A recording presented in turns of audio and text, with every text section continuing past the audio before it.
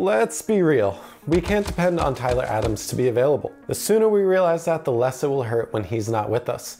In the last year, one player has developed to be the clear favorite to play the 6 when Adams is injured. What I want to do in this video is provide a comprehensive scouting report of Johnny Cardoso, and after spending the last week watching the replays of each of his matches this season, I want to share with you what I think makes him worthy of fighting for a starting 11 spot at Copa America. I even went digging into the official Real Betis message boards to find out what the local fans thought of our American talent. To understand the full scope of his skill set, we need to start with understanding Manuel Pellegrini's Real Betis, and under the guidance of Pellegrini for the 2023-24 season, Real Betis has continued to evolve tactically, maintaining a competitive edge in La Liga with a robust and adaptable tactical framework. If you're relatively new to soccer, Pellegrini's name may not mean much to you, but he's quite a historically relevant coach, best known for his successful managerial stints at clubs like Real Madrid and Manchester City. And during his tenure at City, he won the Premier League title in the 2013-14 season and 2 League Cups with the English club. Over the years, he's earned a reputation for his tactical acumen and calm demeanor. Let's study the strategic nuances that have characterized Betis's play under Pellegrini's stewardship. Pellegrini has anchored Betis in a versatile 4-2-3-1 formation, a structure that facilitates both stability and flexibility. This system is designed to maximize the strengths of key players and adapt to various game scenarios effectively. At its core, the formation allows Betis to control the midfield through a double pivot, which not only shields the back line, but also supports the attacking unit. Real Betis under this manager is characterized by having a disciplined and structured defensive setup. They employ a high press strategy, particularly evident in their forward and midfield lines attempting to regain possession in the opposition's half swiftly. This high press is calibrated to disrupt opponents' build-up play early, and with the team transitioning into a compact shape if the initial press is bypassed. The defensive solidity is further enhanced by the strategic use of fullbacks who, while supportive of the offense, maintain a balance to mitigate the counterattacks. And central to these tactics is the pivotal role of the midfield unit, the double pivot. Often consisting of technically proficient players, and it's crucial in transitioning play from defense to attack. These players are tasked with dictating the tempo and circulating the ball in the game. The midfield setup is designed to create numerical advantages in central areas, facilitating controlled ball progression and fostering an environment where creative midfielders can thrive. And here is where I want to focus and spend most of our time, because Johnny will play the largest role in this double pivot midfield. And for fans of the US men's national team, I think we can take confidence in the fact that Johnny has been trusted early on to play in the most important role in Pellegrini's tactics. Real Betis this season showcases a well-rounded tactical approach that blends defensive rigor and creative attacking play. The team's ability to adapt to different tactical challenges without losing their core identity is a testament to Pellegrini's experience. So now that we understand a little bit more about how Real Betis wants to play in their style and how Johnny fits into that, let's see what has made Johnny the most exciting prospect of this young USMNT core. So in this setup, Johnny Soccer serves as one of the anchor midfielders for Real Betis, and he exhibits the characteristics that blend seamlessly with the tactical ethos prescribed by the experienced manager. Now you can read my scouting report if you want all the numbers and figures of Johnny's season, which are by themselves quite telling, and just to set the scene on the number side before we move to the actual play, and with the caveat that FootMob ratings are not conclusive, Johnny's average match rating of 7.56 is currently good enough for 6th best player in La Liga.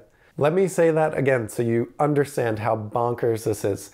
Johnny's average match rating is 6th best in La Liga, behind only Jude Bellingham, Ilkay Gundogan, his Real Betis teammate Isco, Federico Valverde, and Vinicius Jr. Johnny's success on the field can be attributed to several key aspects of his gameplay. What I think is really important is that he just has such a proactive involvement in various phases of the play, and his technical abilities help him make an impact there.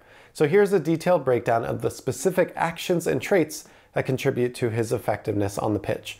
The first, I think, is spatial awareness. Now, Johnny's consistently demonstrating excellent spatial awareness. He actively seeks to open space for himself and his teammates by smart positioning, which helps in both defensive cover and in facilitating fluid attacking movements. He's frequently checking to the ball, and he provides an option for the backline and his fellow midfielders. This movement is crucial in maintaining possession and progressing the play. as it helps Batiste bypass pressing opponents and keeps the midfield dynamics fluid. His readiness to cover for teammates or track back quickly is a testament to his understanding of the game and commitment to the team's defensive structure. This ability ensures that the midfield does not become a liability, even when transitioning from attack to defense. The second I think is important to understand is his ball retention under pressure. He excels in tight spaces, showing calmness and composure to retain possession even under heavy pressure. His ability to shield the ball and make intelligent layoffs allows his team to avoid turnovers in critical areas. He possesses a really refined dribbling skill that enables him to navigate through tight midfield areas, and this not only helps him in evading pressure, but also in breaking the lines of opposing midfielders, creating opportunities for forward progression and attacking plays. His vision and passing accuracy are key in transitioning the ball from defense to attack. By accurately delivering long balls or intricately threaded passes through the midfield, he plays a pivotal role in Batiste's ability to switch play or quickly counterattack when he himself wins the ball. And I want to show off this play for a moment because he's in the attacking third. He wants to get the ball to this player in space, but there's a defender in the passing lane. To get rid of him, Johnny deftly plants the defender where he wants him to be with his own body language, and then quickly shifts to his left side where he suddenly has a passing lane open. And such a little moment like this, which I think is such an underrated part of his game and doesn't really get talked about in scouting reports or social media or whatever, leads to a potential goal-scoring opportunity. And now on this side, we see here a similar situation in the defending third playing out, where he plants the defender again, then shifts the ball to the open passing lane. Now the third and last I want to talk about is his IQ and ability to read the game. Johnny's ability to read the game allows him to anticipate the opponent's moves, which is crucial for intercepting passes and initiating counterattacks. His positional sense during different phases of play enhances his effectiveness in both offensive and defensive roles. Now, depending on the game situation, Johnny can adapt his roles effectively, whether it requires pressing higher up the pitch or dropping deeper to assist in the build-up, or pushing forward to add numbers in attack. This flexibility is a significant asset to any team that he's on. Now, his skills are particularly evident during transitions, where his quick decision-making and ability to move the ball rapidly are invaluable. Whether it's launching a counterattack or recovering defensively, his actions in these phases often dictate the tempo and effectiveness of the team's play. So that's Johnny in Seville. How can he translate that to the US men's national team? Well, I think for one, his skill set would adapt well to Greg Berhalter's system because it emphasizes controlled possession and strong midfield play, two things that Johnny's very good at. And his ability to maintain possession coupled with his defensive capabilities, I think again, would just fit naturally into the system, which usually brings midfielders in that are good at ball handling, but also stabilizing the team defensively. Now the main differences compared to his role in Real Betis under Pellegrini would involve adapting to Berhalter's potentially more rigid positional play and the nuances of international soccer, which often demand quicker adaptations and a broader understanding of some of the more simple play styles. And at the US men's national team, Johnny might also be tasked with a more disciplined role in maintaining the team structure, and he would have less freedom than he does at Real Betis in roaming or advancing forward. At his club, Johnny plays as one of the double pivots in the 4-2-3-1, but would likely be the solo defensive midfielder in Berhalter's 4-3-3 system. Let me know what you think of Johnny down below in the comments, and check out my new soccer shop just for American fans, where a special Johnny design is 10% off, but only for the first 24 hours after this video is out. The link is down below in the comments and the description.